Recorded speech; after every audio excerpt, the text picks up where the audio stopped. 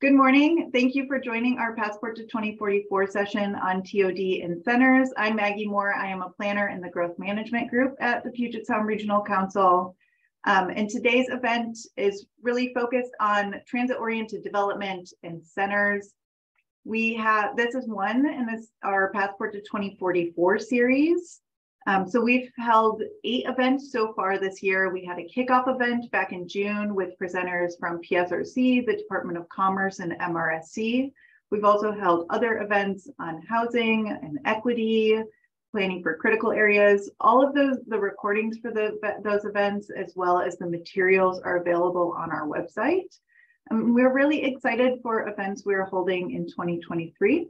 So we are planning for one on housing need and capacity in February in partnership with the Department of Commerce.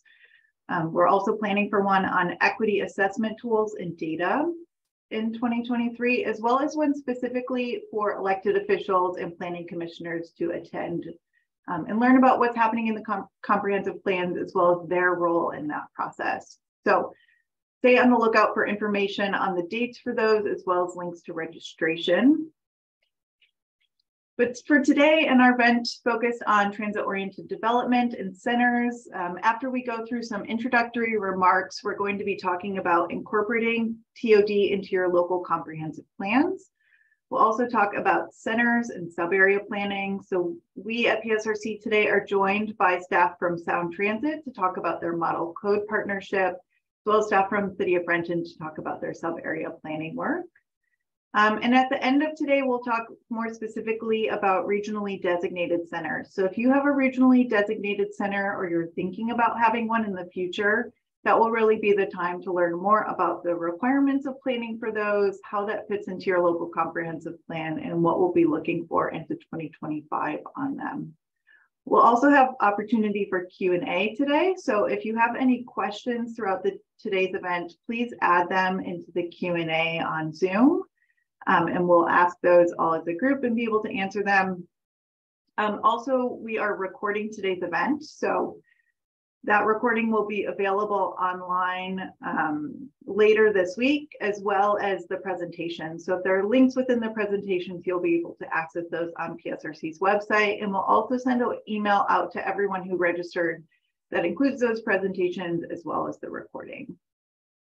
We're also hoping that you can stick around till the very end. We have a survey that should pop up via Zoom after the webinar, which is asking a few demographic questions. This is to fulfill some of our Title VI requirements. We really want an understanding of who is joining our event and who's engaging with us.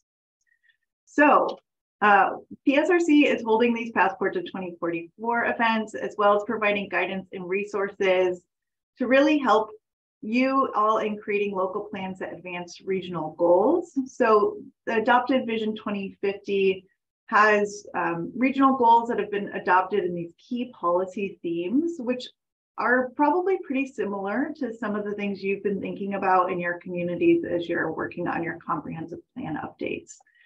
So just to highlight a couple of these, the first, increasing housing choices and affordability, significantly reducing greenhouse gas emissions, and then really on theme with today's event, growing in centers and near transit. So I think most people on this call are most likely planners who really understand the benefits of centers and TOD. I think the goal and the development patterns of Vision 2050 says this really well, that transit communities are healthy, walkable, compact and equitable areas that maintain local culture and help to conserve rural areas and preserve open space. And mixed-use centers offer a diverse collection of services, mobility options, housing, and jobs for the region's residents, and developing around the region's transit network connects them together and increases access to services and jobs for residents throughout the region. And the regional growth strategy designates centers and TOD areas to be equipped to accommodate greater shares of future population and employment growth, allowing more residents to have access to the range of opportunities available in these central places, including new mobility options as the regional high-capacity transit network expands. So later today, I'll talk more specifically about what the regional growth strategy says about transit station areas, as well as that expansion of the high-capacity transit network.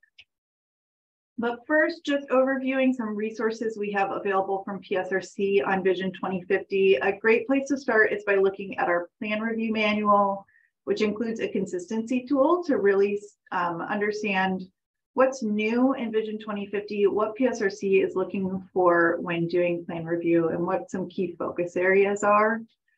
We also have a webinar we recorded in June 2021 that goes over that plan review manual and the consistency tool. And as I mentioned, we have all of our past webinars from the Passport series available on our website. We also have a variety of other guidance and resource documents. Some to highlight on this list are guidance on equitable community engagement, as well as guidance on TOD and centers. We just released our draft housing element guide, so that is good to check out and is on there. As well as our planning resources page includes a lot of other resources and guidance documents, and we're continuing to work on more of those. So we are going to jump into today's event.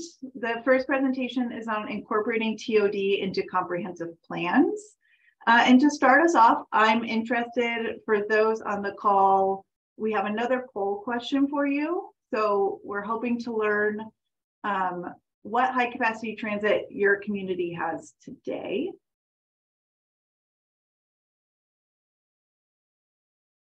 Great, and I'm going to take a few seconds to wait while those responses come in to get an understanding of what people have today in their communities.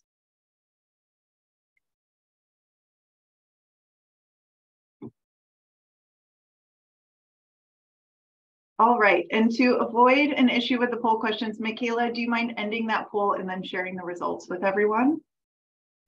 So it looks like the most popular option on here is bus rapid transit in communities. There's also some communities with light rail, streetcar, ferry, commuter rail, and some communities that don't have any high capacity transit today. We're going to move on to our next question, which is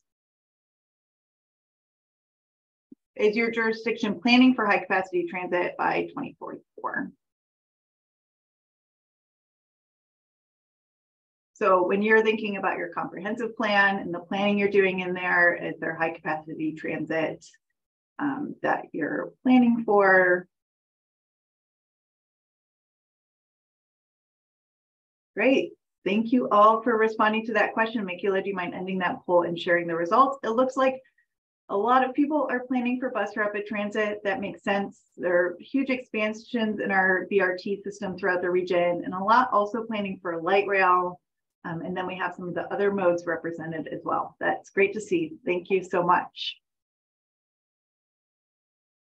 So in this presentation, I'm going to talk about the relationship or what Vision 2050 says about transit-oriented development.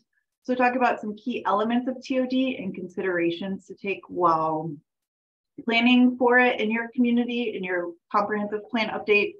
And then, as I mentioned, we have presenters from Sound Transit and the City of Renton to talk about their work as well.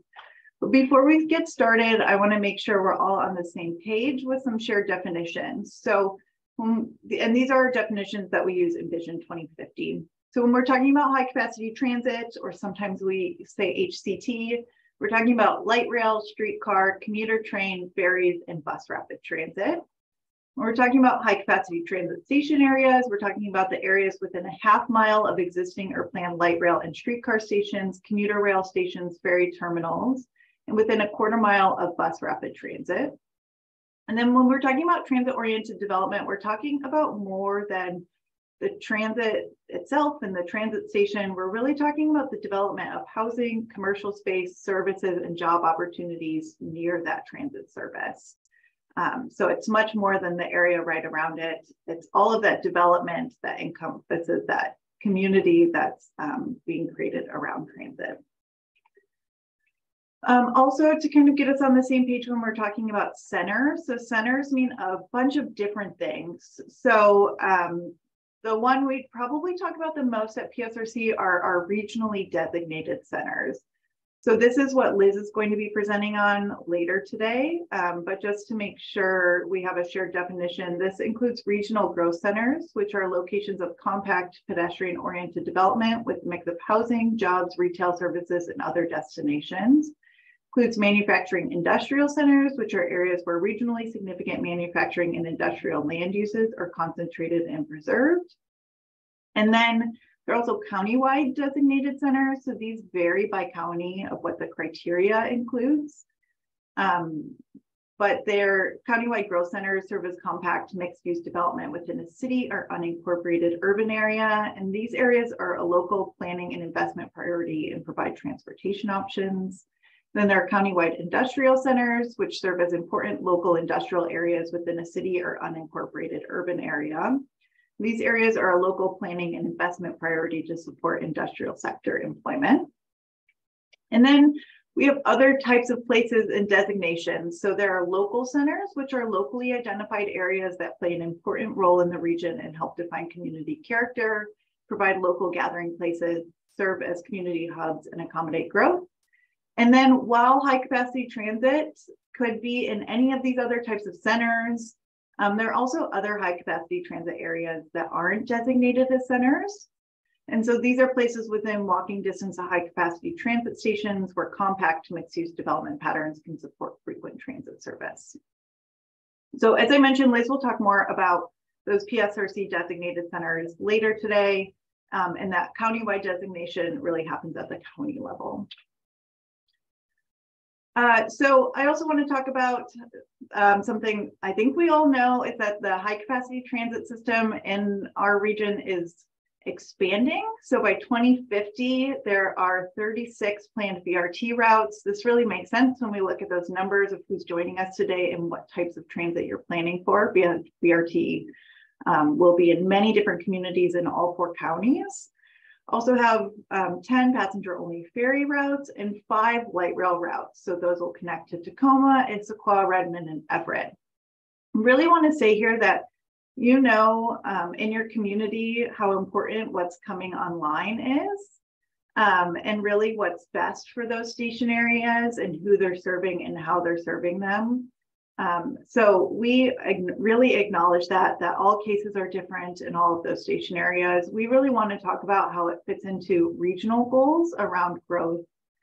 And to talk about that and what Vision says about transit-oriented development. So the regional growth strategy has 65% of population growth and 75% of employment growth going to regional growth centers and high capacity transit station areas. So this is really frames a lot of this work around centers and TOD that we'll be talking about. And looking at current trends between 2018 and 2020, over half of population growth was near high capacity transit. So we know that these places are already attracting that growth. So this is really about planning for that development and TOD around those transit stations. And before I get started about specific recommendations of planning for stations, I want to share some resources from PSRC. So the first is that we have a regional TOD committee. And this is a TOD committee made up of members throughout our region. As all of PSRC's committee meetings, these are open to the public. So you are welcome to attend and see what's happening at the committee. The committee also has events. So they held a all-day TOD event back in October, which recordings are available for on our website. And they'll also hold walking tours throughout the year of different station areas. We also have some resources available. So our Housing Innovations program includes information on housing in centers and near transit. And we also have that vision planning resource that I mentioned earlier on incorporating TOD into comprehensive plans. We have a quarterly newsletter called Talk and TOD, which you can sign up for. It includes information coming from PSRC on TOD, as well as what's happening throughout the region. It's a great way to kind of keep in touch with what's happening and know what resources are coming out. So I'm going to dive into our section on planning for TOD. So this really includes different considerations to take when you have transit in your community and incorporation into local comprehensive plans. So the first we want to start with is defining your station area. So we really know that walkability should define transit station areas. As I said, the definition in vision is that half-mile or quarter-mile buffer, but because research shows that people are willing to walk up to 10 minutes or half a mile for high-capacity transit. But in reality, street grids and physical barriers such as topography or highways affect those walksheds. So you can see those examples. These examples are a little dated. So if these are your communities and they're not quite right now, just keep that in mind. We know that these are dated. That one farthest on the left, I think it's a great example of that. This is Alderwood Mall in Linwood. So that black circle is the half-mile buffer around that future light rail station. And that brown area is what's been defined as the station area. So you can really see that the highways in that area are really defining that station area and where people can reasonably walk to get to that light rail station. So we suggest taking all of this into account when defining station areas, but acknowledge that with additional street connections in the future or observed development patterns, station areas can also change over time. And then the next, thinking back to that 65% of population growth and 75% of employment growth, really considering how stationary growth relates to your overall city or unincorporated area growth. So those numbers that you're currently planning for, we know that you know what's best in your community, but in general, transit provides opportunity for significant growth. So thinking about what transit stations areas you have, what's appropriate for growth based on mode or what current development patterns are around those areas. It's really important to consider context and what's around the transit station and what kind of development is appropriate for. The next is, with that growth coming online into those station areas, having a really good understanding of who's currently living and working in those areas and evaluating your transit station areas for potential physical, economic, and cultural displacement of both residents and businesses. So PSRC has a displacement risk mapping tool, which provides risk of displacement, residential displacement by census tract. So that's a great resource we have on our website. We're also developing equity guidance for comprehensive plans, which will include some information on commercial displacement. A great example of this is from the Bothell Canyon Park sub-area plan, which recognized the importance of local immigrant and people of color owned businesses as places for social connection and economic opportunities. So they are planning for flexible and low rent spaces, which allow for diverse and community serving businesses. So in this planning process, they really worked with existing local businesses, small business owners, and future business owners to understand what they would need for their businesses in their communities. The next one, supporting transportation projects. This one's really about money and funding. So at the regional level, PSRC funding is prioritized to centers, but the county and local level, there's opportunity for funding for high capacity transit station areas. So more than just those regionally designated centers. It's also important at the local level as you're developing your comprehensive plan to incorporate multimodal projects that support transit access into your transportation element. So showing that those are local priorities so that they can also be county and regional priorities as well. A great way to assess kind of what those multimodal improvements may be. One resource we have from PSRC is our transit access checklist and toolkit. This checklist really provides a great opportunity to assess existing or future transit station areas. So really understanding the data and conditions on the ground of those station areas. And then the toolkit provides strategies to put into place to address those. So really the findings from this, the first is that context matters for improving access. All station areas are different, and really looking at them all specifically and how what development patterns are currently around them and how people are using that transit is really important. The next is that roles aren't always clear for delivering access improvement. So this is where it's really important to be working with any partners you have, including transit agencies, to understand who will be providing improvements, either so they do happen or so that they're not happening overlapping. Not everyone's doing the same improvements. So really coordination is key when providing transit access and thinking about these multimodal projects. We're also really encouraging sub-area planning. So encouraging considering developing a separate sub-area plan that includes specific goals for land use, housing, transportation, and economic development. Liz will talk about requirements for sub-area planning for regionally designated centers, but you don't have to be a regionally designated center to do a sub-area plan for a station area. And a great way to do this is to include policies and actions in your comprehensive plan to support future sub-area planning work. So we've included some examples here. The Sumner Town Center plan is a recent sub-area plan around a commuter rail station, as well as their current planning efforts around Snohomish County light rail communities, as well as multiple station areas in the city of Bellevue. And they mentioned the city of Renton will be talking about their sub-area planning work later this morning. It's also important to consider the role of local transit. So additional transit in the region, including frequent and local bus service, also provides valuable connections. Local bus service and other mobility options link residents to the regional high capacity transit network and to local destinations. Supporting all types of transit by making it attractive to use and providing safe and convenient options for walking and biking give more residents affordable and sustainable access to jobs and services throughout the region. Local transit nodes can also be great places for development. So many of the same considerations that we've mentioned throughout this presentation can also be applied to additional modes. So it doesn't just have to be those high capacity transit modes. It's also important that while many transit station areas serve as ideal locations for growth and development, not all will play a role in accommodating significant growth. You really know what's best in your communities. For example, some high capacity transit station areas are in rural areas.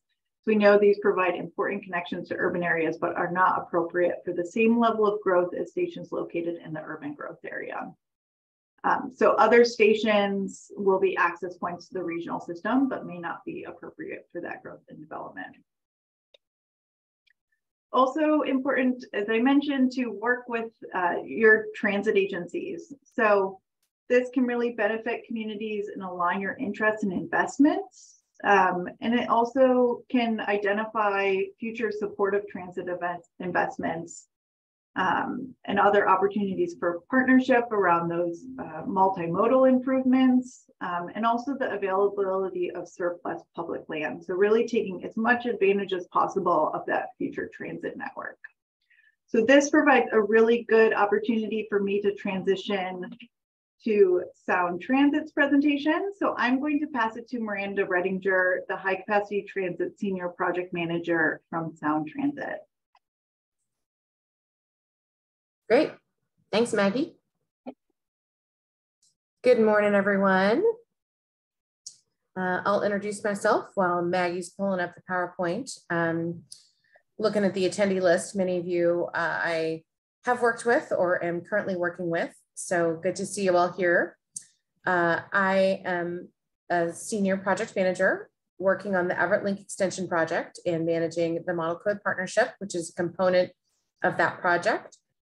Spent the previous 12 years, I started at Sound Transit in 2019, and the 12 years prior to that, I worked for the City of Shoreline as a land use planner, where I did a comp plan update and multiple sub-area plans, including 2 light rail station sub-area plans.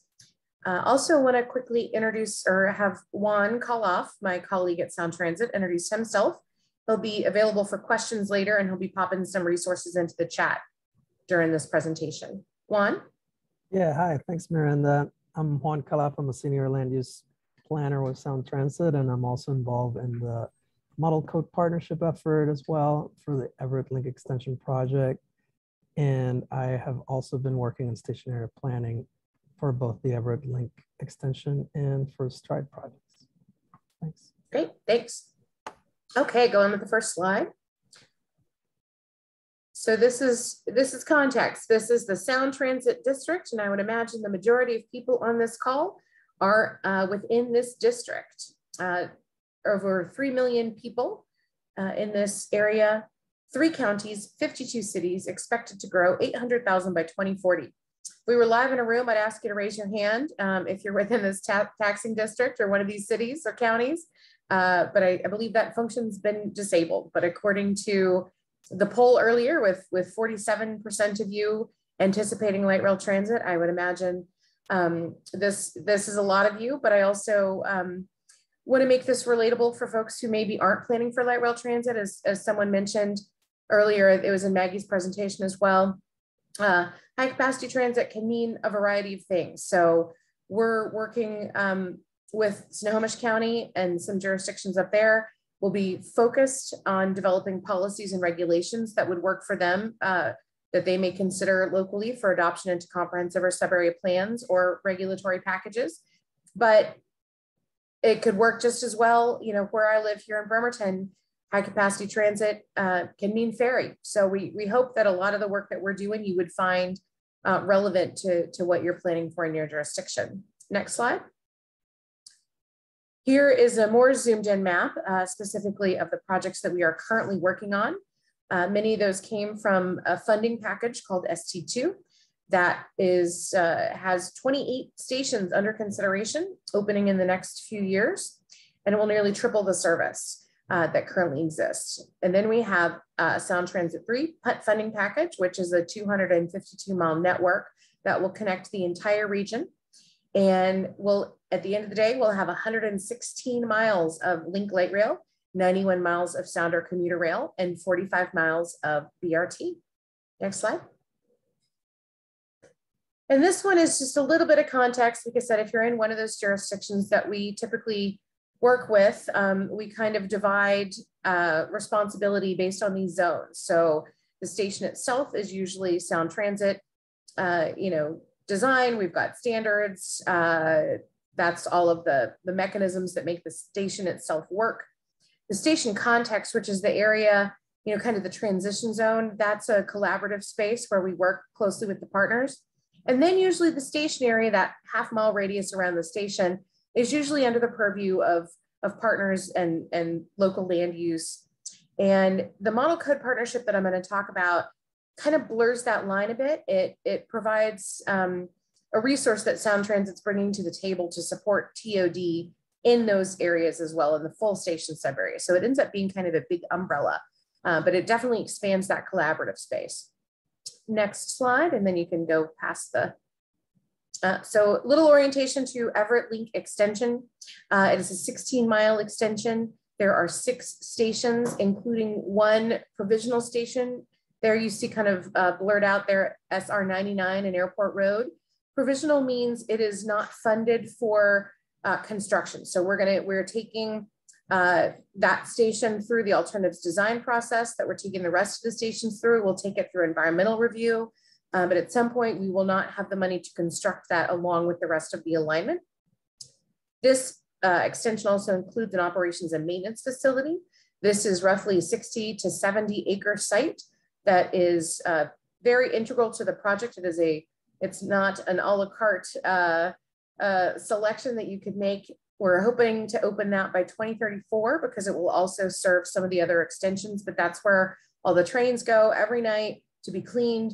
They're tested before they begin service, and any number of other things that are very critical to operating the system. The Everett Link extension, we project to be somewhere between 37,000 and 45,000 riders by 2040. And the start of service, ideally for the whole line all the way up to Everett Station, is 2037. We are currently looking at an affordability gap, and worst case scenario, if we cannot close it, then we'll get as far as Southwest Industrial Center by 2037, then we'll complete the spine to Everett Station by 2041. Next slide. Just want to be clear, we are currently in the planning phase. We get a lot of questions about why exactly this takes so long to build, but it does take about 15 years to go from planning through start of service. We are at the beginning of that. We're in the alternatives development phase where we really take what the voters approved and dig into the details, do a lot of analysis to really figure out where those stations should land, where the alignments should go. Then hopefully mid next year, we'll enter into the environmental review process, beginning with the draft environmental impact statement. Then we'll move into design, construction, testing, and then start of service. Next. Keep going. So that brings us to the main topic today, which is the Federal Transit Administration's Transit-Oriented Development Pilot Program Grant. We were awarded, Sound Transit was awarded $2 million in December of 2020. And the partners you see there on the right, Everett, Linwood, Snohomish County, PSRC. And I will note that it was actually the partners who suggested that Sound Transit apply for the grant because the transit agency needed to be the grant recipient working in partnership with the locals. But the point is that the FTA, Sound Transit, all the jurisdictions, and I would imagine all of you would really like to support the 5 topics here that are kind of common interest. So TOD, multimodal connectivity, public-private partnerships, economic development, preservation, creation of affordable housing. Next slide. And these are really intended to be, the FTA grant is really intended to adopt best practices throughout a whole corridor rather than just individual station areas. So some of the goals that we have are to align the standards for design of a linear system through multiple jurisdictions. I'll show some examples of how that can be tricky with one system through multiple permit agencies. We also, the bullets on the last slide were common agency and partner interests. And we're interested in all of those things and supporting all of those efforts for the full station areas. And then we also, are looking to avoid some problems that we've had in the past to really apply those lessons learned for when local jurisdictions, have never permitted light rail before, and maybe their codes aren't written for it. Maybe when they're talking about, transit stations, what they need is bus shelters. So, making sure that the codes are prepared for Sound Transit to come through, and that we can streamline those permitting processes and increase predictability for all partners, including any developers of TOD that would be interested in come into those areas. Next slide. So this is just a high-level process slide, not to get too far into the weeds of this, but there's a couple points here. The first line across the top is the components of the Model Code Partnership Project. I'll talk more about each of those, but to date, we have done a fair amount of prerequisite work, some of which we think will be relevant, for other jurisdictions, and we'll make those available in the chat. Then we're pivoting into what will be the rest and the kind of the really important deliverable that, again, we think could be useful to folks outside of Snohomish County as well. And that's development of model code and then supporting the jurisdictions through local adoption. The FTA grant period, as I mentioned, started at the end of 2020, goes all the way through 2024. And that was intentional because of the comp plan adoption cycle. Most of our jurisdictions are doing comp plans and sub-area plans. So wanted to be available as a resource throughout that whole period. As I mentioned, we're currently wrapping up, or we're rounding the corner, probably more like Q2. Next year, we'll wrap up the phase 1 alternatives development phase. We'll move into phase 2, the draft EIS phase. And our contract to work on the model code is through our Everett Link extension contract consultants. Lastly, the significance of that last bullet is just to say that Sound Transit will not have a public engagement plan per se for the model code effort, because all of the policies and regulations will be adopted through local jurisdictions, especially for comp and sub-area plans. They'll be having their own engagement processes. So we're trying to coordinate that. We're trying to make sure that we can each have a presence at each other's meetings, just to try to avoid public meeting fatigue and confusion about roles. But for instance, you're not going to be able to go to the Sound Transit webpage and find the TOD case studies report.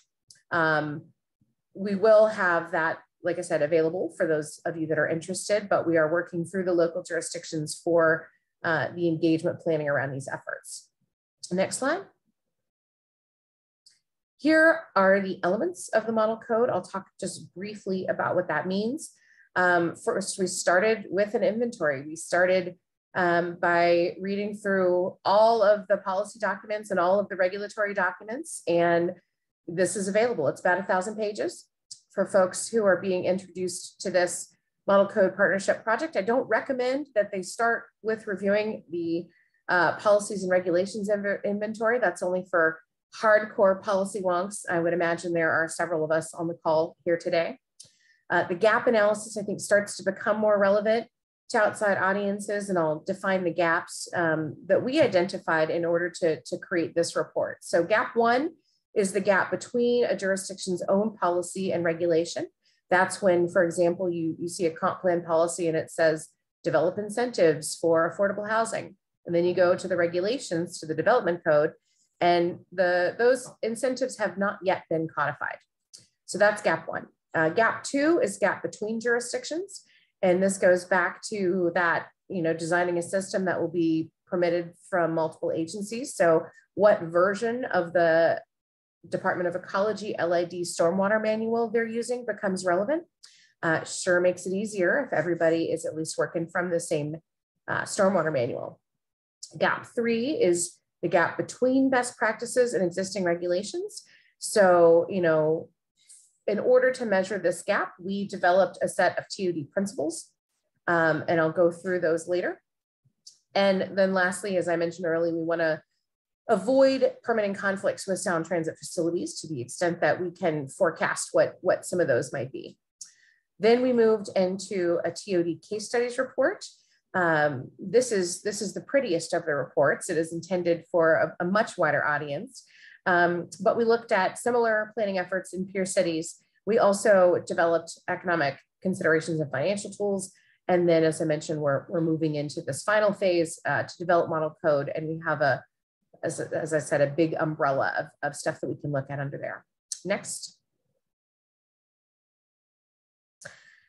Keep going. Yeah, this one I'll just touch on briefly. It's just to note that we looked at comprehensive plans, sub-area plans, master plans, including climate action plans. We looked at municipal and development codes. And like I said, this is very specific to the 3 jurisdictions in the Everett Link extension. But if anybody's really dying to look at this, we can make it available. Keep going.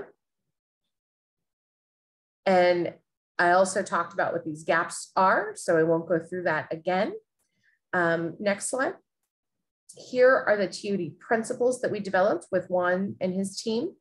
And, each of these has sub-principles, but, if folks are interested, we can talk more about that, or Juan's here to answer any questions that people might have if you want to unpack this a bit. We also realized, go to the next slide, that these TOD principles are not the same as comprehensive plan elements. So as we move forward in the model code package, we're kind of reformatting what we had developed as TOD principles into things that could be filed rather or sorted under standard comp plan elements. And those first 5 are mandated. The second 2 are optional under GMA, but most everyone has them. And then there's some customization. Some jurisdictions have a natural environment, some have sustainability, climate action, some have community character or urban design elements. And we want to make sure that there is a robust selection of best practice options that will be useful for our local jurisdictions. Keep going. This is the case studies report, and I think Juan's going to pop a link in the chat for this in case people are interested. But we did. There are 6 case studies in this report. Half of them, 3 of them, are corridor based. Half of them are station specific. And in order to select what case studies we dove into, the jurisdictions had some advice for us, and they said, first of all, make it relevant. That means that there's some freeway adjacent stations, that these are more suburban settings, recognizing that smaller jurisdictions have less staff capacity to implement complex permitting systems. So they said, do not bring us, examples of things that we just don't have the capacity to administer. They also said, don't bring us things where, we know what the best practice is, but the barrier is political or public will. We don't need to know more about right-sized parking. Obviously, we're going to have to address that in our comp and sub-area plans. But find examples of problems that we're really trying to solve here. Find some anti-displacement measures. We also have thematic vignettes that are smaller areas, a lot to do with stormwater that might not be worth a full case study, but we thought were interesting things to kind of put on the table. Next slide. So we have, of the corridor-based case studies, we looked at Honolulu, San Jose, and St. Paul. Next slide. For the station-specific case studies, we looked at Contra Costa, Denver, and Hillsborough. And for those of you that are familiar with some of these, you'll know that Hillsborough was kind of the very origin of even defining what TOD meant. And on the other hand, the Honolulu extension won't open until the 2030s. So we've got some case studies that we use that have had decades to kind of play out. And so there's some lessons learned there about how did this work out in the way that you anticipated, what did you need to amend over time? And then we've got some future focused kind of examples to look at as well. Next. The thematic vignettes, we're looking at some concepts like privately owned public spaces, and as I mentioned, a lot with water, complete streets, stormwater parks, swales, shared stacked green infrastructure in the right of way when you are constrained, and then district energy, combined heat and power. Basically, again, with 2037 station opening, we have to think more about how water and energy will be used at that time. Sure, there's, we could have a whole different discussion about potential disruptive transportation, innovations, but we know at least that water and energy are probably going to be of greater concern in the future. Keep going. And this one, the economic development and financial tools, keep going, is something that was requested in the FTA notice of funding availability. And because we had already done that inventory and we could customize for each individual jurisdiction, we knew what financial tools they had in use and what financial tools they may be interested in exploring. And, related to comp plans or sub-area plans, these are, some of the, when you're talking about capital facilities and utilities and you need to figure out how to fund them, the legend on the right shows kind of what the available funding source is intended to support. And obviously, everybody's looking for money for housing, everybody's looking for money to expand roadways, and hopefully, make that infrastructure a little greener. Next slide. We also were aware that some of the funding mechanisms that we looked at in the case studies, we don't really have access to in Washington state. So for example, Colorado, California, Hawaii, even Minnesota have more authority in terms of redevelopment agencies and districts. As I'm sure everyone here is aware, Washington just got TIF light, tax increment financing, and everybody's struggling to figure out how they can implement this. And in some cases, like the county, whether they can implement it. But this is something that could be useful if you're interested in wanting to talk more with your financial services and leadership about how you can get some of these initiatives that you plan for funded. Keep going. And now I will, this is the final stretch here.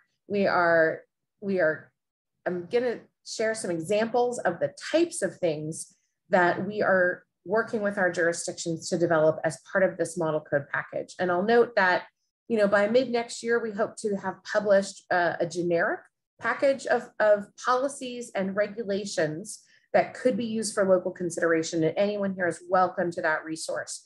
We'll then work specifically with cities of Linwood and Everett and Snohomish County to support them as they go through local adoption processes. And that could be support with studies, it could be engagement assistance. We're, I think, really going to lean into this anti-displacement. So you'll see the example mentioned here a few times. Residential displacement, commercial displacement, and cultural displacement are things that we know everybody's struggling to try to mitigate.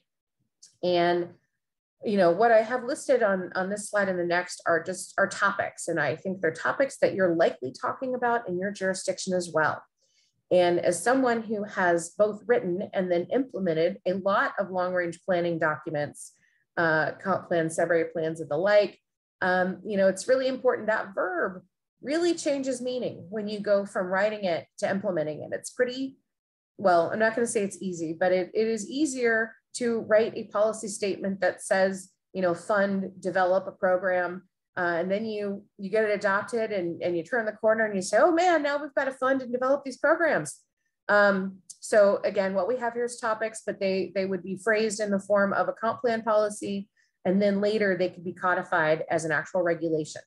But for land use, we're really talking a lot about zoning. This includes intensity, density, uses, design, how to support TOD, and you know, kind of throughout all of the elements. For housing, obviously, it's choice and affordability. It's incentives like multifamily property tax exemption. It's mandates, including inclusionary zoning. And again, we're looking at residential anti-displacement strategies here. For transportation, a lot of it's about multimodal infrastructure, complete streets. The thing that was of greatest interest to all of our local jurisdictions in the Everett Link extension were street classifications, typologies, and cross sections. Say a little bit more about that later. Obviously, everybody needs to understand how to right-size the parking requirements and what parking reductions might be and what transportation demand management may look like. For capital facilities and utilities, it's innovative solutions for stormwater, water, and sewer, public-private partnerships, and other funding mechanisms. How do we get this done, especially in that time frame, in that gap between when everyone has done their EISs, Sound Transit's done the EIS, we understand, you know, impacts and mitigations for the light rail system, the locals have done EISs, they understand impacts and mitigations of their growth planning and growth scenarios. But the improvement, whether it's, you know, additional BRT or light rail stations, there's a gap. But the market isn't really activated yet, especially the really high density stuff right around the station. They're not paying for those upgrades yet. They're not even paying impact fees through permitting. So how do you get the infrastructure improvements funded and constructed before the stations open, before the traffic picks up, but really before the private market is contributing to that financially? Next slide. Economic development, a lot of this is neighborhood serving businesses. Everybody wants them. I'm sure for those of you who have already done visioning work for your comp plan, you heard the same thing. You probably heard we want walkable communities with coffee shops and bookstores. But that neighborhood serving business, how do you promote them? How do you retain them? How do you create incubators? How do you avoid displacing current tenants that are renting and may not be able to afford to keep their space and keep their access to the community? How do you attract creative class? Parks and recreation, a lot of this is understanding impacts and mitigations of growth. How many more parks do you need? How many, I mean, even down to what school resources do you need? And what are strategies for funding? So do you want to implement a park impact fee? What about public art? Then there's some categories that are optional of natural environment and or sustainability. And this a lot has to do with protecting critical areas and natural resources. How do you get to restoration? And then what climate action strategies might you consider? Combined heat and power, LID for stormwater management, green building, and then the community character and urban design. How do you manage transition, both in place and time? How do you transition from what will be high capacity TOD near stations down to existing single family neighborhoods? Also, how do you transition over time? Do you phase your zoning? You know, how do you manage that whole process? Because that ends up being really important to the people that have to live through that change. Do you want to adopt design standards for buildings or streets or whatever? How do you create partnerships with the community? How do you preserve and expand community services? Next slide. And I mentioned the station experience design guideline, and if you want to pop the link in the chat for that as well. You know, it is fortuitous that at the same time that, we're over here in the Everett Link project working with our partners to go through the model code partnership process. Sound Transit was also developing a station experience design guidelines that we lovingly call the SEDGE. And this also includes multimodal access typologies and cross sections. And in terms of that, consistency and streamlining, especially in the design process, I mentioned the jurisdictions were very interested in these typologies and cross sections. And how amazing would it be if at the end of the day, we had very similar street typologies and cross sections, and that would really help as we align our improvements with the ones that they're making through transportation elements and CIPs and all of the other ways that transportation projects get built. Next slide. And then in closing, Maggie mentioned that, many of you who are working on comp plans in local jurisdictions, maybe haven't done them before. And, as someone I did a comp plan in rural Virginia and, suburban shoreline, and, there's things you're going to run into. It potentially is talking about a lot of things that folks aren't necessarily comfortable with.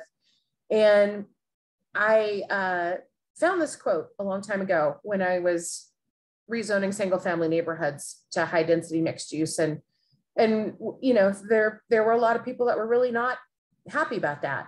And I came across this slide, and it really spoke to me about how people feel when you come into their community and you start changing things.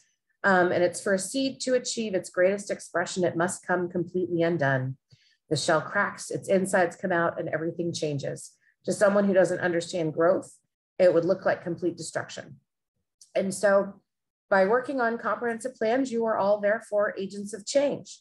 This is not always a comfortable position, but I want to just say, it's important work, and you can get there, and there's resources to help, and I'm happy to be one of those resources. And with that, I will close. Let me look quickly in the chat to see. We can talk more. I think we're gonna have major Q&A after City of Renton's presentation, so we can get to some of these really good questions that you're putting in the chat a little bit later. And for now, I will kick it to Paul Hintz from City of Renton, and he can talk more about some of their efforts. So thank you very much.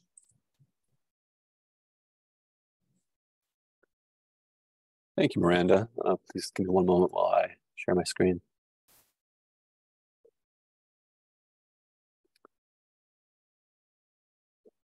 Okay, so good morning to everyone. I'm Paul Hintz, here with Katie Bucco-Morales to share our work in developing the City of Renton's Rainier-Grady Junction TOD sub-area plan, which was adopted about a year ago.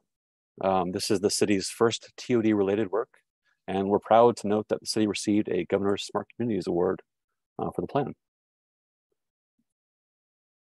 For anyone unfamiliar with Renton, the city is located just south of Seattle and spans from Lake Washington and Newcastle in the north to Kent in the south, with most of our city limits bordering unincorporated King County. Shown on the map with the red outline is our regional growth center, which is, shown on the red outline is our city center community planning area, which is one of 10 community planning areas that cover the entirety of the city, including our potential annexation areas. And then in the yellow, you can see our regional growth center. Our population surpassed 100,000 since our last comprehensive plan update, and we are a minority majority city. Over half our residents work in either Seattle, Bellevue, or Renton, and we are the 8th most populous city in the state and the 4th most in King County. We currently have over 43,000 housing units and over 60,000 jobs, but we expect to see those numbers increase soon based on pipeline projects that will be able to accommodate over 17,000 new residents and over 10,000 new jobs. We created the plan in response to new investments in public transit with the future creation of a new transit center at the corner of Rainier Avenue and Grady Way that will accommodate more buses and more riders. We also expect bus rapid transit service starting in 2024 that will provide fast arrivals and departures, along with 10-minute service intervals during rush hour. I'll hand it off to Katie here.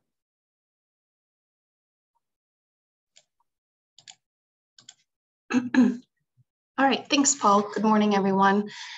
So here we have our first look at the TOD subarea boundary outlined here in black. The boundary itself, which we'll look at with more context in an upcoming slide, is based on a half-mile radius surrounding the transit center, as well as some other staff identified carve-outs based on our local knowledge of the area. But early on, we adopted core goals for the plan. The first goal was to create a vision for a livable, distinct, mixed income neighborhood.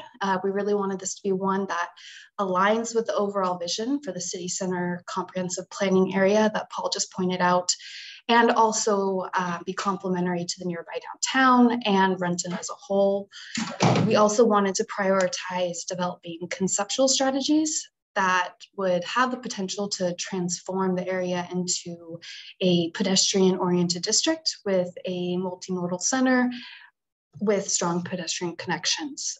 Also, as Paul mentioned, we initiated the planning process because of ongoing public investment in the area. So the plan itself is intended to continue to leverage ongoing public investments so that private investment will hopefully follow.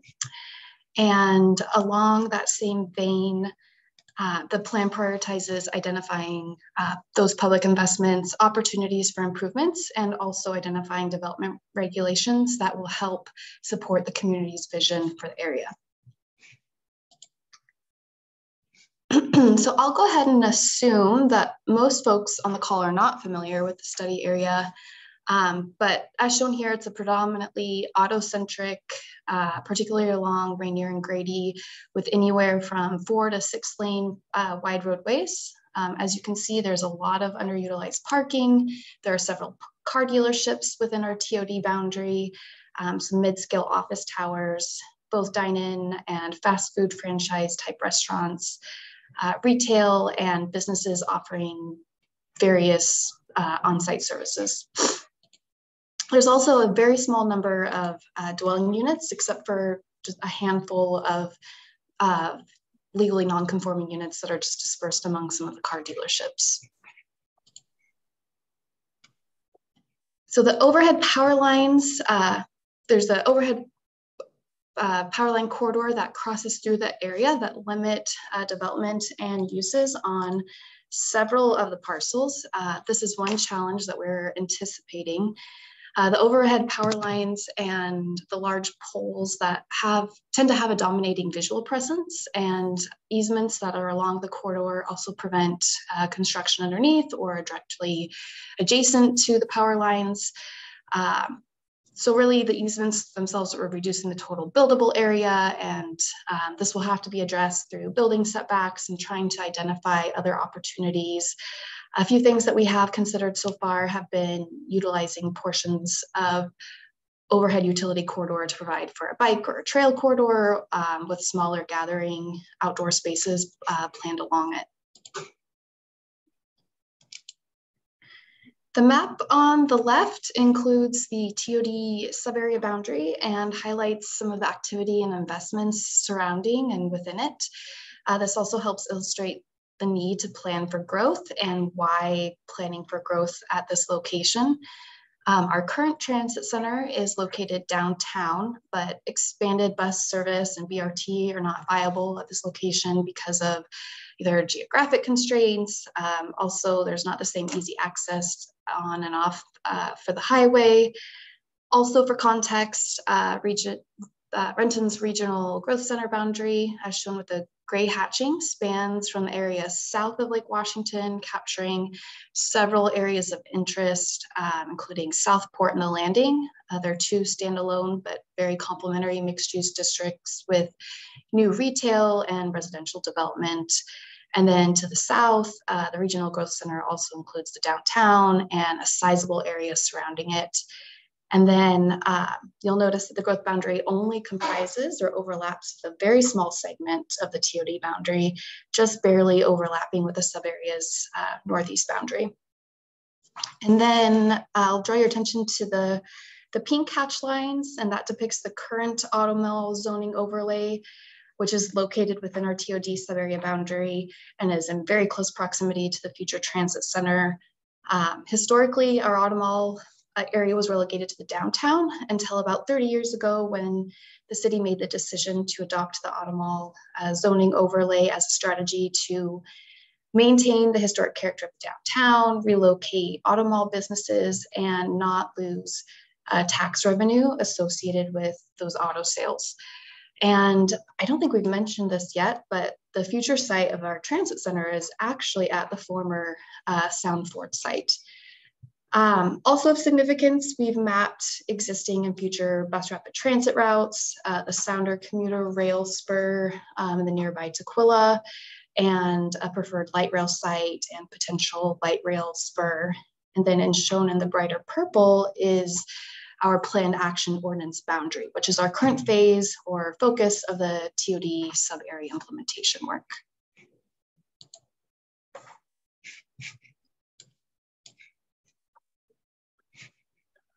So we began our work at about the same time as the pandemic was declared. And as a result, we had to pivot to conducting every meeting online. But we actually feel that our public engagement was likely improved from a better turnout of targeted audiences.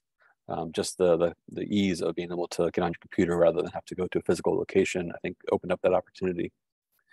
And our stakeholder work group actually included a couple of those car dealership owners that Katie mentioned.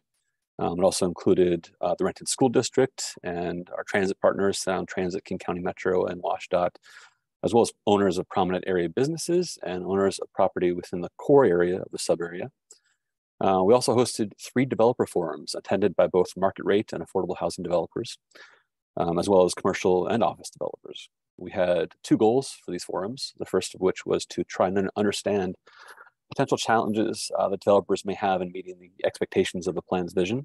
And the second goal was to really get the word out among the development community about the future transit center and the willingness of the city to accommodate significant growth in the area.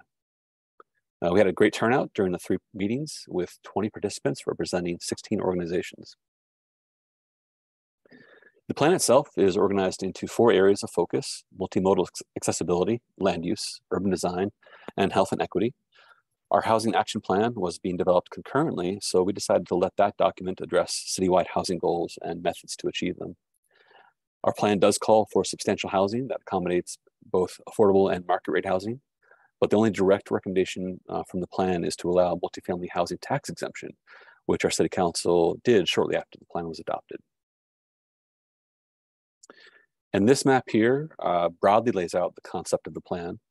I won't get into too much details here, but the focus of the plan is what we've dubbed the core in the eastern portion with the orange and red colors.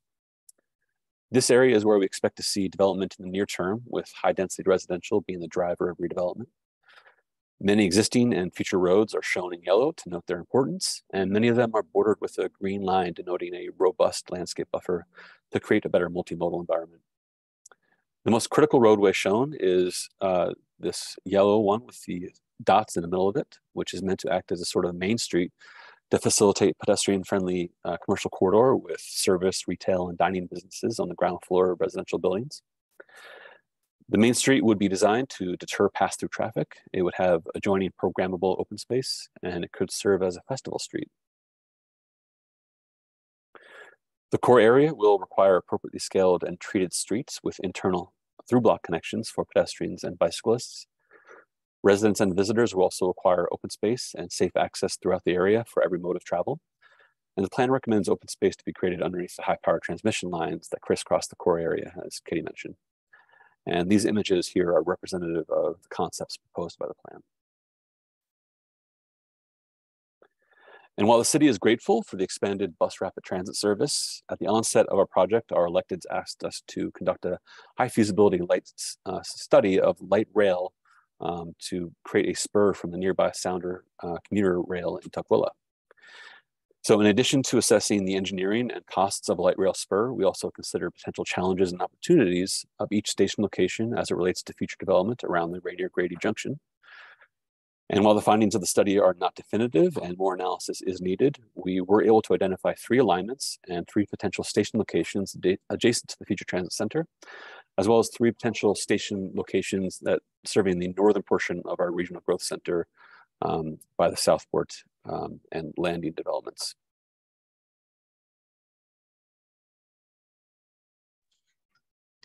So given the looming comprehensive plan update deadline, we were asked to talk a little bit about how we approach sub-area planning in Renton and how the sub-area plans relate to and help inform the comprehensive plan. So a little bit of background, excluding the glossary, our current comp plan is only 92 pages. Prior to the last update, it was over 300 pages, but we reduced the total number just so that we could create a document that's more concise, more readable, and one that can serve the purpose as a higher level policy document. Other planning documents in Renton, like our community plans or sub-area plans, provide a greater detail of area specific goals, our policies and recommendations, and then in turn also more accurately reflect the desire of that community. Also between our planning documents, we aim for consistency in plan elements. Again, with the primary difference between the two is the sub-area plan is able to provide that higher level or greater detail of needs and opportunity. So as Paul mentioned, we adopted the TOD sub-area plan just over a year ago. It was last November. Here I've included just some of the identified priority next steps, as well as some other items that we've been able to advance in the last year or so, and also some items that we're considering advancing in the near to midterm. As recommended in the plan, we've continued to work with and engage our agency partners to ensure that future improvements, future development in the area align with the plan goals.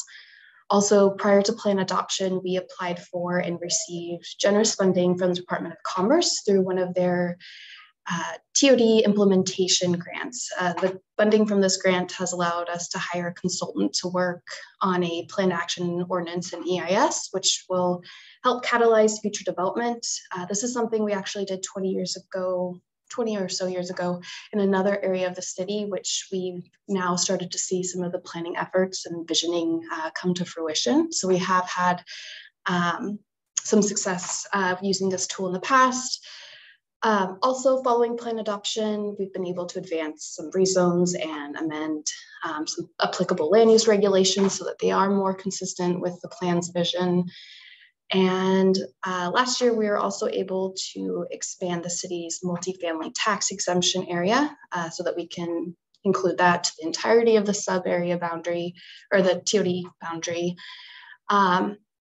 Also, we don't have dedicated light rail, and we don't anticipate that happening in the near term, but we want to ensure that we continue to pursue opportunities that would make us a good candidate in the future. So to that end, we will update the plan on final decisions related to the light rail alignment when we're able to pursue further studies.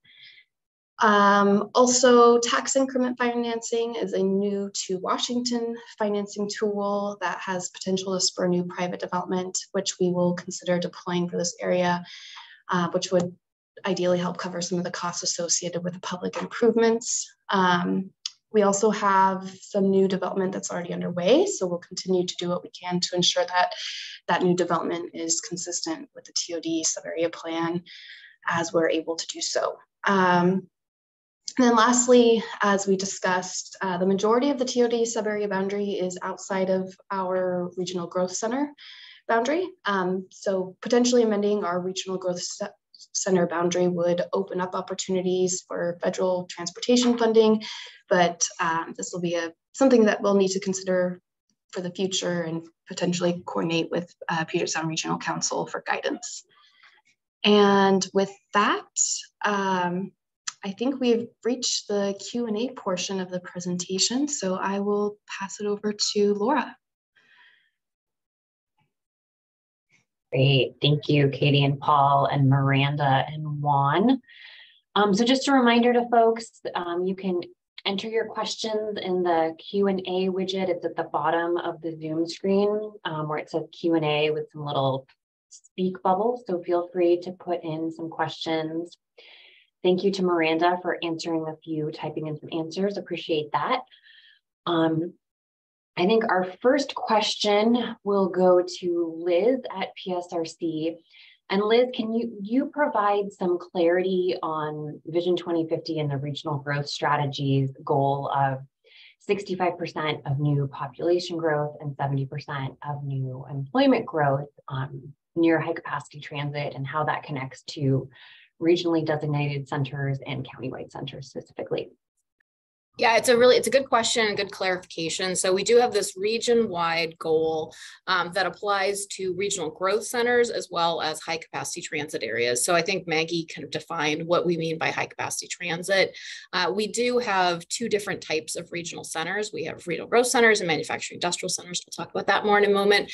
So manufacturing industrial centers are not necessarily included as part of that goal because they're planning for sort of different types of growth. So this was really sort of more focused on that kind of like a dense mixed use type of growth versus like just strictly focused on employment. So the goal applies to kind of the overall high capacity transit areas. I think one thing we're seeing with our new designation of countywide centers is there are some overlaps between places that are designated as countywide centers and those high capacity transit stations that are outside of our regional centers. So kind of a mouthful, but I think some of the countywide centers probably are contributing to that overall 65-75 goal. So hopefully that answers it. I'm happy to follow up though if you've got more questions.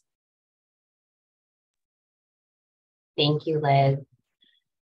Give it another minute or two to see if there are any other questions coming in. I do want to acknowledge we got a question asking for suggestions on how to encourage transit expansion, specifically in a small city surrounded by rural areas. I think that might be out of the wheelhouse of many of the folks who are speaking, but since we don't have other questions coming in, I will throw it out there to see if anyone has any thoughts on that.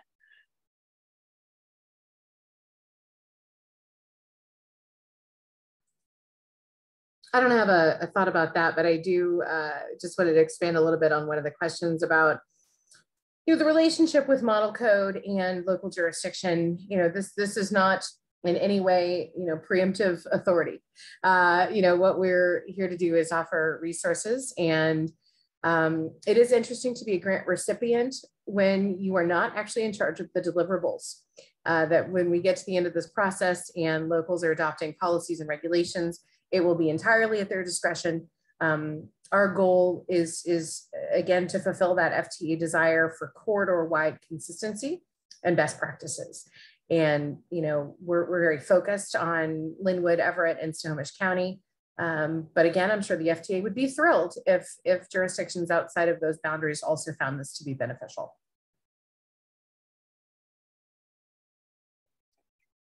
And Laura, I just wanted to kind of pop in on that question about sort of local transit service. I mean, I think we do view comprehensive plan updates as a really great time to help connect with local transit agencies and try to understand kind of what their priorities are and help try to shape those into the future. I mean, obviously transit agencies have a lot of demand for service into the future. So not all of those are going to make to the highest priority, but I think this is a really great time to help sort of connect and coordinate with local transit providers to understand kind of what they're planning for in the future.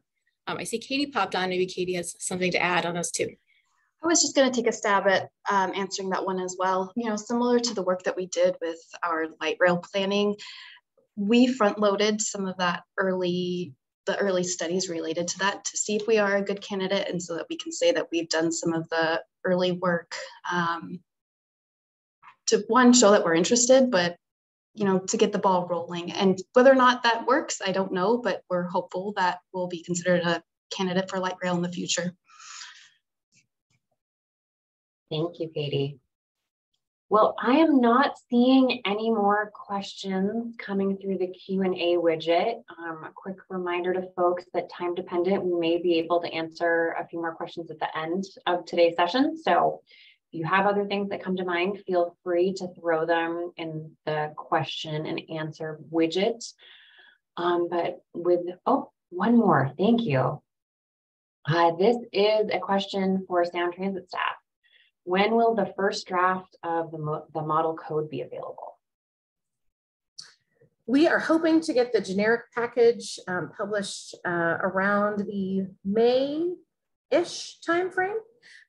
So I can put my email address in the chat here. If you're interested, shoot me an email and I'll keep a running list of other folks who might be interested once we have that published. Thanks. Thanks, Miranda. Another question. Oh, thank you. My encouragement for folks to add questions is working. This is great. Another question. Can anyone speak to any work or thinking that's been done to encourage small vendors, specifically food vendors in station areas? Are there any kind of design guidelines or any thought on kind of some of those like micro businesses?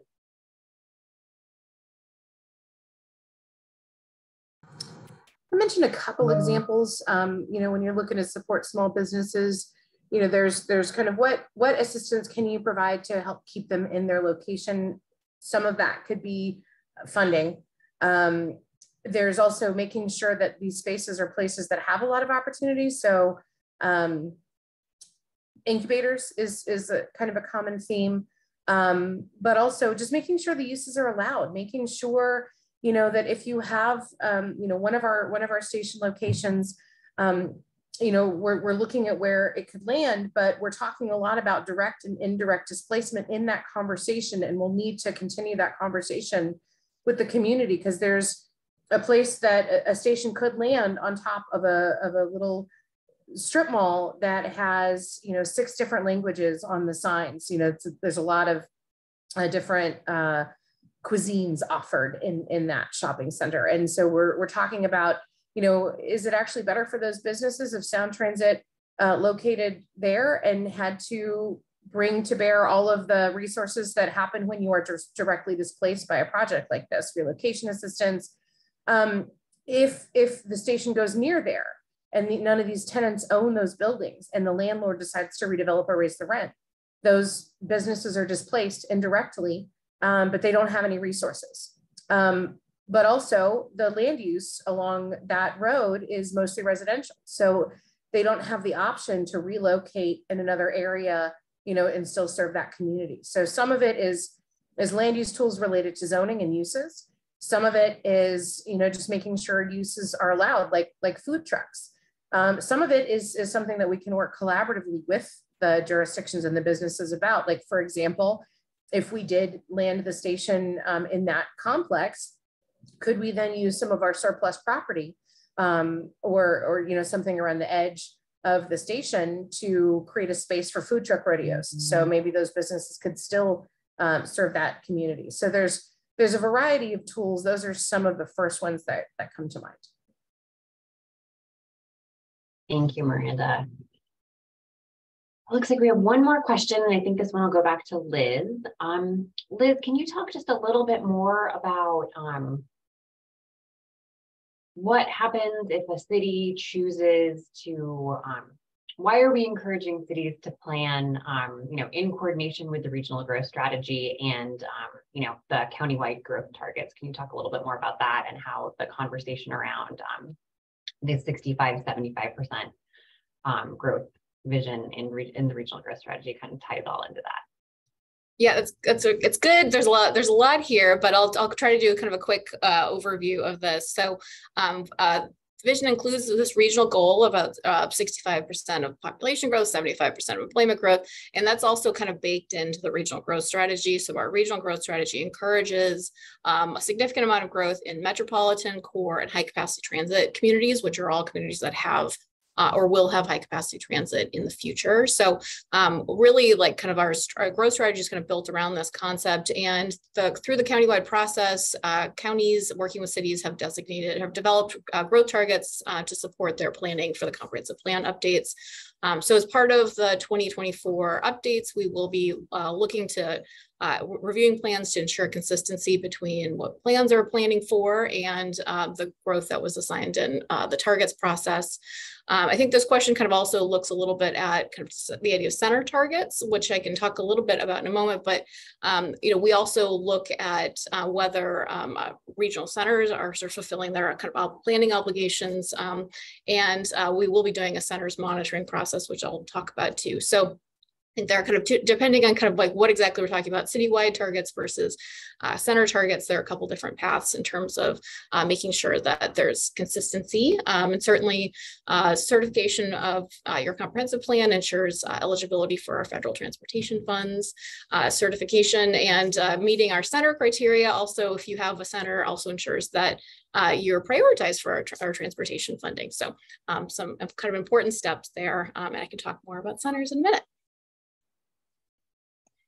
Thank you, Liz. I'm not seeing any more questions coming in, and I think perhaps this was a great question to end on for this part of the Q&A, because I will pass it over to Liz to talk more about centers. Thank you. Great. Let me pull this up. Hopefully everyone can see things. So yes, I am Liz Underwood-Boltman. I'm a principal planner with our growth management team at PSRC. So I am going to talk about planning for centers and talk mostly about kind of regionally designated centers and kind of the expectations and requirements we have for around planning for centers. Also, we'll touch on if you're considering designating new centers as part of your next kind of comprehensive plan update, kind of where the process sits for that, and also touch on a little bit countywide centers, which are a new change from our the last time we updated comp plans. So regional centers are really important, as I've talked about, in terms of our overall Vision 2050 plan, our goals for growth. So regional growth centers are locations of compact pedestrian-oriented development with a mix of housing, jobs, retail, services, other destinations.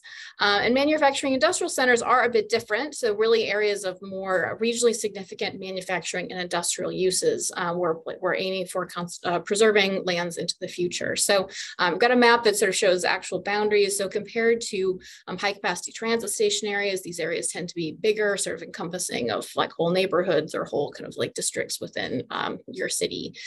So really important in terms of the overall region's plan for growth. And also, as I mentioned, our priority for transportation funding. So we're always excited about centers. It's also an exciting time for centers as we consider how this fits into your comprehensive plan update. So the biggest change since the 2015-16 comprehensive plans was adoption of our regional centers framework in 2018. So the centers framework included a number of different changes that are relevant for plan updates, including creating a classification system. So 2 different types of regional centers, so urban centers and metro centers, and 2 different types of manufacturing industrial centers. So employment and growth centers, and different sets of criteria for both. Really, I mean, one of the overall goals with our centers framework was to try to have a more consistent system where it was clear what everyone was expected to do. And one of those things is around planning requirements. So making sure that plans are adopted, up to date, that are meeting our expectations around sub-area planning. So really includes a more consistent set of expectations. We also included a minimum set of criteria for countywide centers. I know there's a lot of work that's already happened at the countywide level, so I won't talk so much about that, but that's definitely also another option in terms of designating new centers. The criteria also developed an application window for new centers into the future. So we will have another window for if you're considering applying for a new center designation. So we adopted the centers framework in 2018, and it included kind of a guide. I'm not going to say the word right, but a path to making sure everyone is sort of on the same page, and we had a consistent set of centers by 2025. So this is really the time to look at, whether jurisdictions are meeting all the centers, all the requirements, and any additional planning you might need to do. So in terms of that timeline, so let's just pretend we're already in 2023. I know that seems kind of crazy, but we will, of course, through this whole process, be doing some ongoing technical assistance. We're always available if folks have questions, and we will be providing some updated data and guidance. We have some older data for centers on our website, working on making sure that's updated, but certainly you can always request data from us as well. 2024 comprehensive plans are due, and so this is also just a good time to make sure your comprehensive plan reflects any centers that have been designated, any centers that you plan to designate into the future, and to make sure that that's all kind of like fitting together well in terms of planning for growth. It's also a really good time to make sure any center elements or center sub-area plans are consistent and are also reflective of the growth that your jurisdiction is planning for citywide. So I mentioned this kind of path to making sure we're all kind of have a consistent and cohesive framework. So we are doing a centers monitoring process in 2025 to verify that centers are meeting the requirements and also have adopted plans that are consistent with our checklist. So we will be working on certifying center plans also in 2025, and we'll have this new application window. So it's kind of the trajectory we're on in terms of plan updates, and certainly 2025 is feeling a lot closer than it used to be. So this is really a good time to start thinking about whether there's any additional work that you need to be doing around centers. Regional growth centers, we've talked a little bit about this, but really we have two different sets of criteria for urban centers as well as metro centers that really focus on the existing amount of jobs and housing that you have in your community, goals around planning for growth and your potential for growth into the future, really trying to support a mix of uses, both right now, also into the future, making sure these places have quality transit service and are a walkable size and shape. So one of the key differences between regional urban centers and metro centers is the amount of growth that they should be planning for. So urban centers are about 45 activity units per acre. Activity units are both people and jobs together. And metro centers are about 85. So we also have just a couple examples here of, it's a little hard to kind of visualize sometimes what that density level means, but Redmond Overlake is a little higher than the 45 activity unit threshold, as well as Capitol Hill is a little bit above our 85 threshold, but give you a sense of kind of what some of those existing communities look like. On the manufacturing industrial center front, it is a different set of criteria. We look also at existing total jobs as well as industrial jobs, planning for growth into the future, having a freight infrastructure and infrastructure to support manufacturing industrial uses, providing a real concentration of industrial land, as well as strategies to preserve it into the future. So with our two types of industrial centers, we have industrial growth centers planning for about 10,000 jobs, and employment centers planning for about 20,000. So we've got kind of some comparables of where some of those centers are at right now, if you're trying to sort of visualize what that looks like. So that's just the basic set of criteria. We have, of course, the full criteria in our the center's framework, and are happy to sort of talk through any questions you might have about consistency. I think one thing we're seeing is that our center strategy, we've had centers since 1995. So things are really kind of paying off. We've got a lot of growth in centers and we have a lot of existing activity. So it's a little slightly older data, but in 2019, regional growth centers had 267,000 residents, 687,000 workers, all while comprising about 3% of the region's total urban area. So very concentrated areas of employment and housing. We also, as I mentioned before, expect to have some updated regional growth center data in 2023. So if you're looking for something fresh for your community, and we're really seeing a lot of growth across the region. If you haven't been to your local regional growth center, there's probably been a lot of development and activity recently. So we are excited to see the growth happening in those places. One of the big reasons that we do this work is also that it helps support our goals around climate, our goals around mobility, and that's also really borne out in the data. So when we look at our household travel survey data, for example, in regional growth centers, we see residents are more likely to walk, take transit, bike than the rest of the region as a whole. We also see across kind of our typology of different types of regional growth centers, shorter trips. So you can really see kind of in the data that we have how people are actually getting around, that a lot of this is really reflecting the goals that we have around mobility in centers.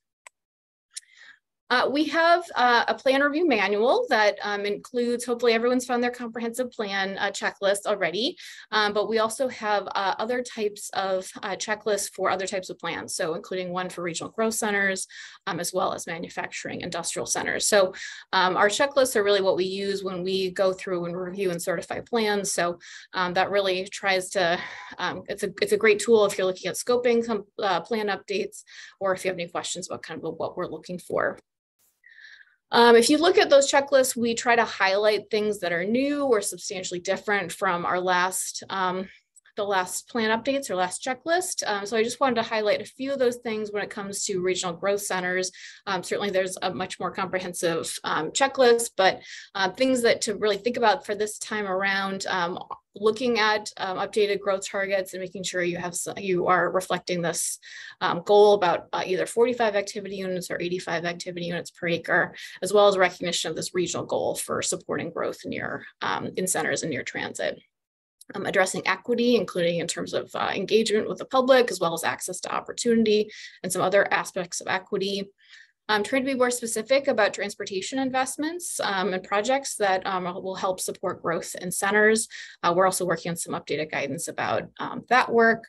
A more explicit look at coordination if you've got tribes or ports or other special purpose districts, trying to be a little bit more explicit about the intergovernmental coordination aspect, as well as climate change and environment.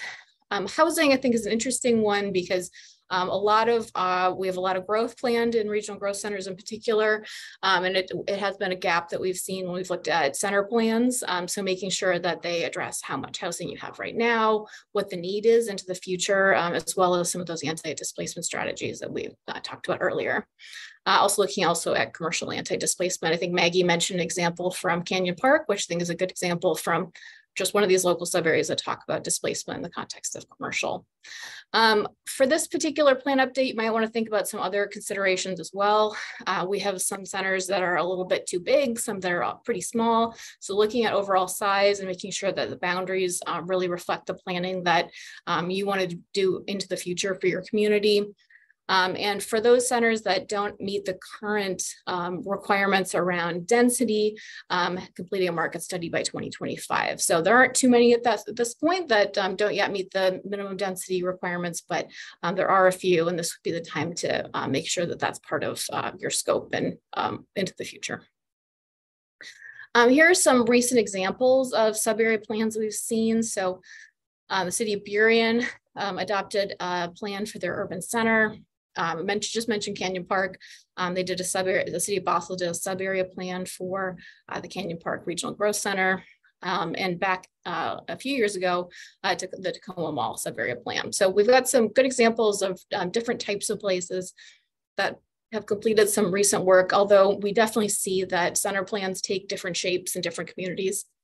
Some of them are much more substantial and include a lot of detail. Some of them are really tries to sort of just fit into the context of your local comprehensive plan. So there definitely are some opportunities as long as we're looking at consistency with our checklist. On manufacturing industrial centers, we're also working on compiling some new data for our industrial lands, working on some new profiles for our manufacturing industrial centers. You can see on these charts here on the right, looking at sort of total amount of jobs overall, as well as the share of that is within, that are considered industrial jobs. So what type of jobs are we seeing in those places? So we are seeing a fair bit of growth, particularly in centers outside of King County, just some more steady growth in terms of some of our centers in King County, but increasing shares of industrial jobs also. So we will be providing a little bit more data on industrial centers, but really important consideration for us as part of this. The manufacturing industrial center checklist, a lot of very similar things, although as we just talked about, I think important to include center targets, but it doesn't necessarily need to relate to this regional goal about 65, 75 growth overall. We're looking at, specifically with manufacturing industrial centers, looking at this issue about limiting commercial uses. So one of the things we look for are this designation of core industrial land. So trying to limit commercial uses within industrial zones, understanding and considering the role of TOD. If you have high capacity transit in or near MICs, that often that development will look different. So there's definitely something to consider, as well as other strategies to limit incompatible uses near industrial areas. And so like regional growth centers, also a really good opportunity to look at size, look at boundaries.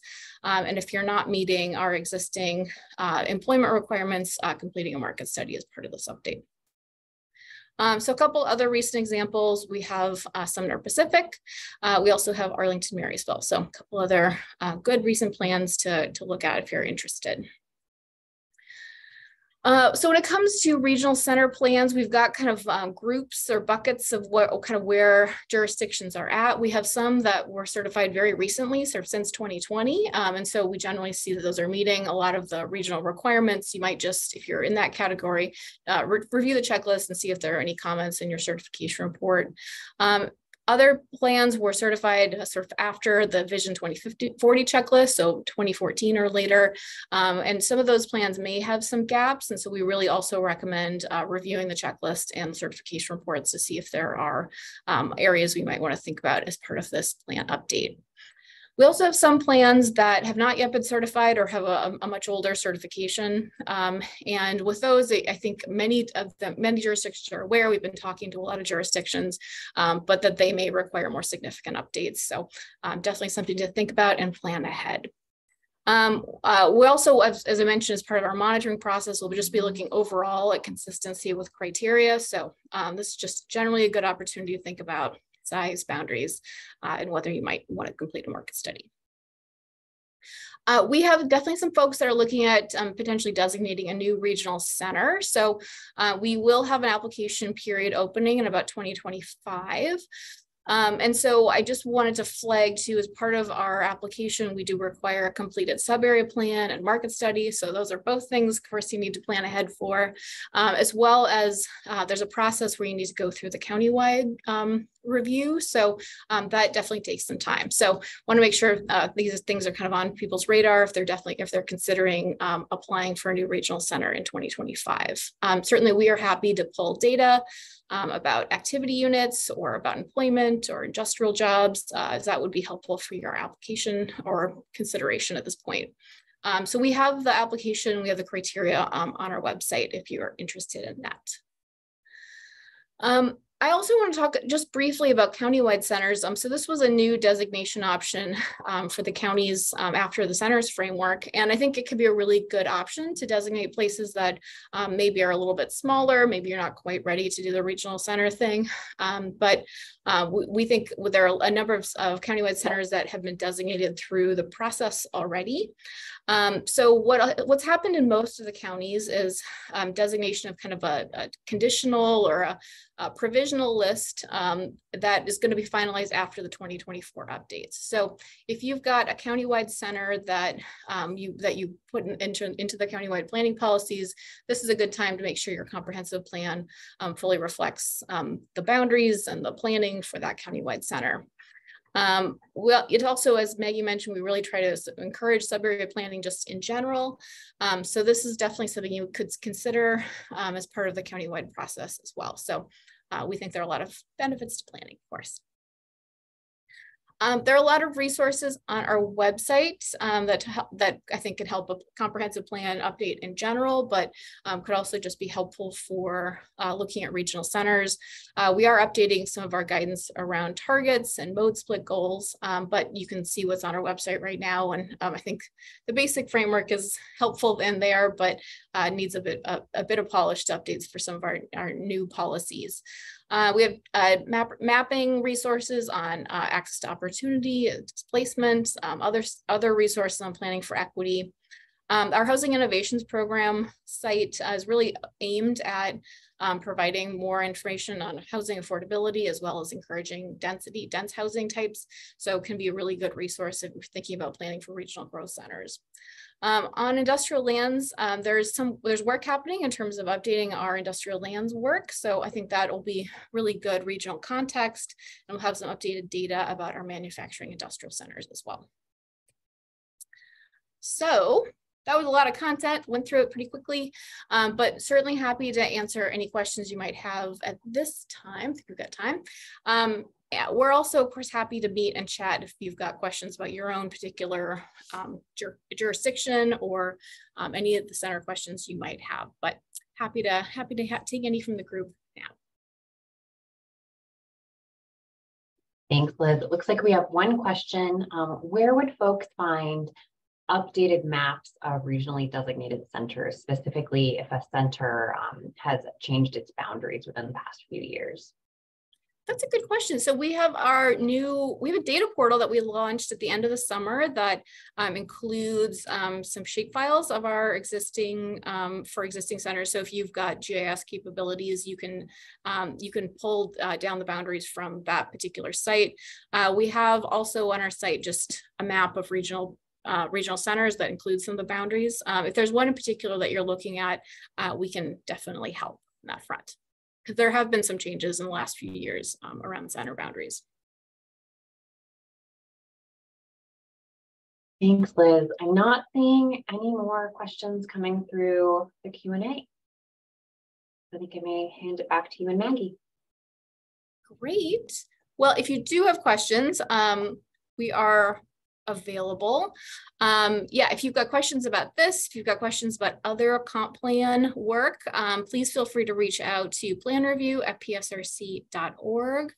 I think we've got one final poll question. Michaela, if you could launch that.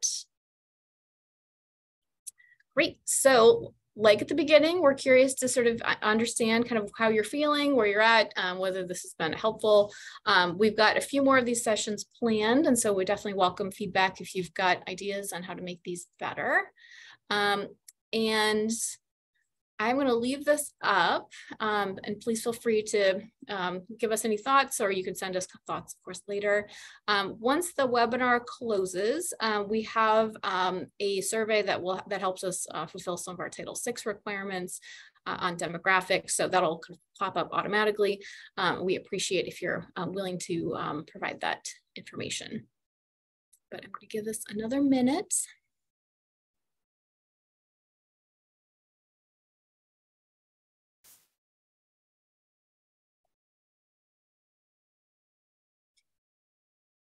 Great.